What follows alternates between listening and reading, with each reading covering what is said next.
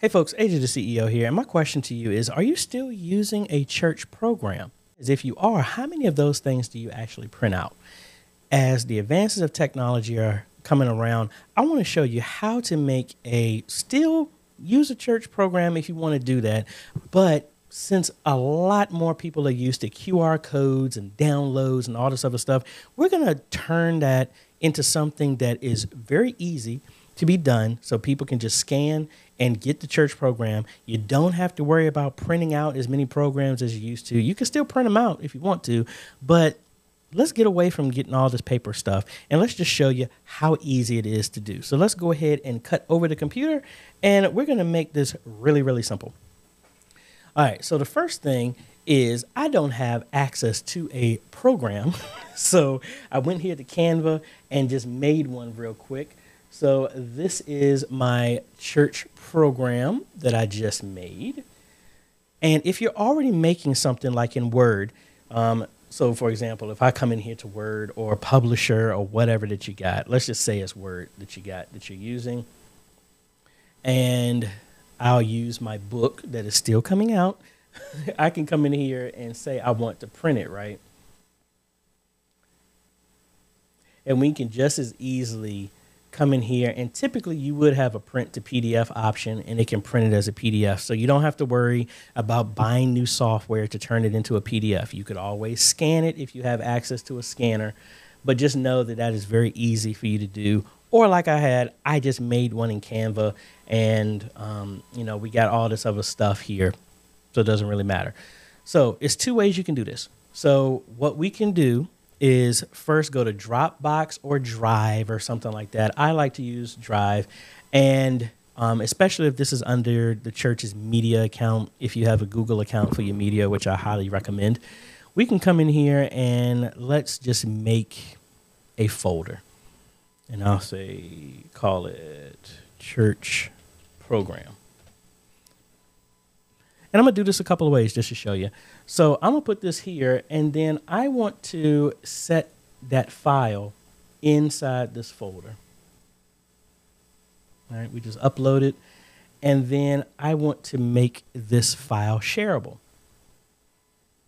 Now, the beauty of doing this, you just got to make sure that when you make revisions to your church program, that the name stays exactly the same. Then you don't have to make this link over and over again. And I think I clicked copy link instead of share. So we'll just do share. And we're going to make this anyone with the link can see it. All right. So we got that done. And that's it. So in the future, if somebody wants to make a new update, they just got to drop it in the folder. Dropbox is the exact same way. And we put it here. And we're going to copy the link. All right. Now, the next thing, I like using this because it's free. We're going to go to bit.ly.com. And we're going to make a link. I already have an account with them. I have a paid account, but this can be done with the free one. We're going to come over here to create new. And we're going to create a QR code. And all we're going to do is that link that we just copied, we're going to paste that there. And that is for the church program. And we're just going to say prototype church program. You don't have to give it a name. I just do. And it pulled the name actually from the file. So we got it there. And if you have the paid one, you can actually make this link be something different if you want to. But we're doing this for the QR code. So we don't really care of the link. Let's go ahead and design our code. Now, again, I have the paid one, so some of the options, most likely you're going to have a bit.ly logo in the center. Mine, I can actually remove the logo, but it would look something like this. But again, it doesn't really matter. I'm just going to turn it off. You could change the color if you want to, how you're going to make it look. And, nothing real serious. I mean, and the good thing is you only got to do this once.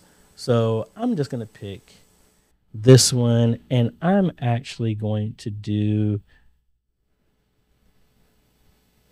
I'm gonna play around with this. I want these little ones right here.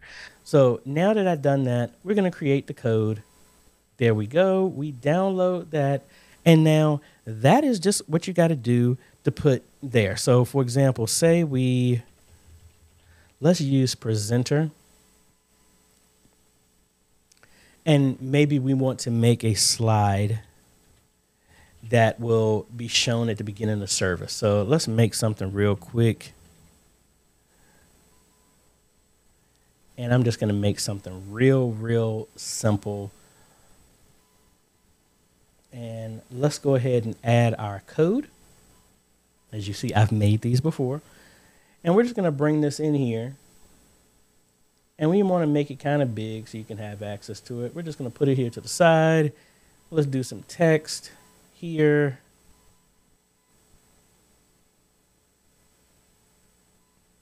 And let's blow this up a little bit more. And let's just say scan to get, or let's say scan for church program. Something real simple. All right. You know, I'm not trying to be super fancy. Of course, we'll put a background and all this other fun stuff here. You change the color and make it stand out and all this other stuff. So, you know what? Before I get beat up, let's just go ahead and do that anyway. I'll just do this kind of background here, and let's do a border around this just to make it stand out just a little bit more. And again, this ain't got to have nothing to do with this, but this is just my kick in of how I want stuff to look. So please ignore that or give me some patience. So we got our slide there. Let's download that.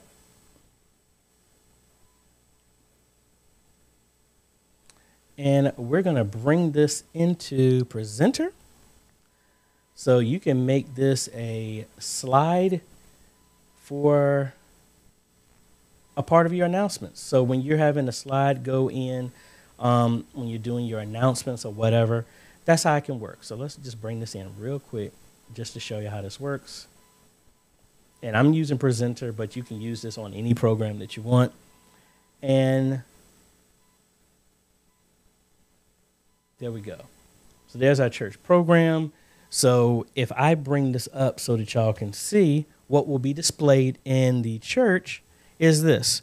That's how everybody would see it. They can hold it up and scan everything, and that just moves forward. Very simple. Now, for example, say you actually want to do this on your website. This is just as easy. Now, I don't have an example of doing this because I use Squarespace, but all you would do is instead of loading this onto a drive, you would just put the same file, the same name on a location on your website, and then you have the link for that. That's what you copy to Bitly, and that's the same thing that will work. Exact same process. So whoever makes it, they can still print it out for the people who still want one on hand, but the majority, just like you've seen restaurants and everything, they've gotten away with printing out a menu. You come in and you scan it with your QR code, and that's pretty much it. So let me know if you have any other questions. Really simple to do. Link is down below to everything that I use to do this. And let me know if you want me to try and do something else. Maybe I can mock up a cheap website just to show you the process, which really isn't that hard. Actually, now that I think about it, I think I got access to another church's website that I could do this if you really wanted me to do that, but the steps are exactly the same. So link is down below to everything that we talked about to make you have a QR code for your church program, and you can get away from printing out all this other stuff and make it a lot easier for the majority of people who are kind of used to scanning QR codes and all that other fun stuff. So if you like this type of content, appreciate a like, consider subscribing, hit that bell. That way you get notified when we come out with other videos to help modernize your media ministry. Thanks for watching, folks. This is AJ. Catch you on the next video. Later.